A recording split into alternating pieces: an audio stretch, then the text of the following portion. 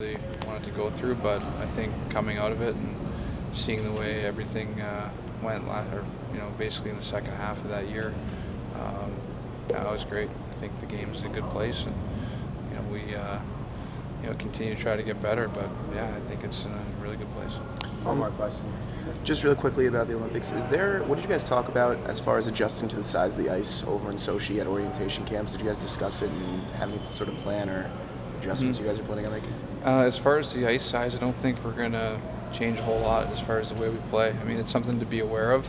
I would compare it to the adjustment you'd make playing certain teams. I mean, you always make little tweaks here and there, but I don't think it's going to